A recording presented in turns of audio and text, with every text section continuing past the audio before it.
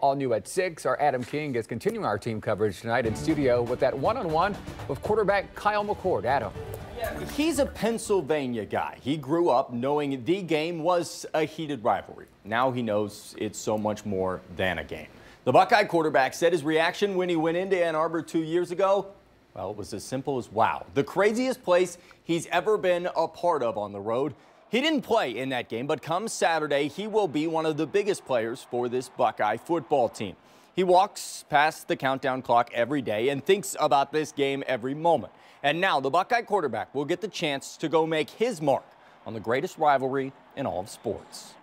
You know, we say we live that rivalry 365 days a year, and I truly believe that. I think there's not a day that goes by where we don't think about it, where we're not preparing for it. And so, you know, you're playing all these games during the year, and, you know, obviously they're extremely important, but I think everything's leading up to that game, especially with the way, you know, both teams are playing right now. Everything's going to be on the line, which is exactly what you want. I don't think you can draw it up much better than that.